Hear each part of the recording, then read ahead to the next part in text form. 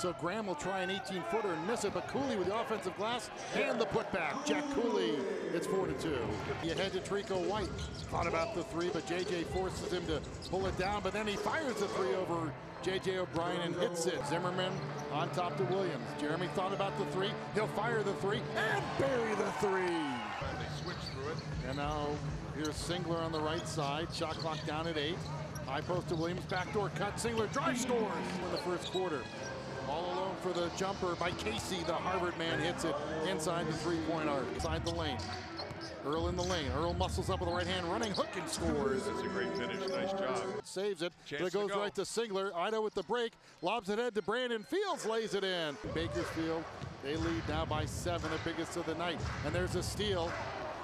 Taken right away. Dawson dunks it home. Williams jump pass to back to Brandon. Outside the arc. Stutter step dribble outside.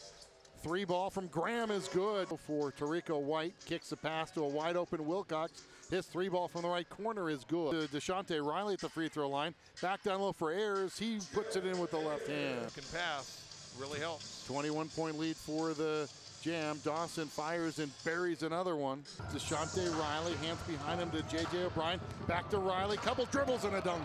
Hands behind him to Downing. He fires a shot and hits it from the right elbow. The Bakersfield Jam with a convincing 98-79 win over the Idaho Stampede.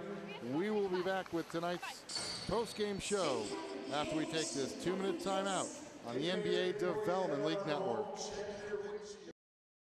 Tarico White outside the arc, guarded by O'Brien, gets a screen from Carter, fires the jumper around and off. Follow slam though by Xavier Carter.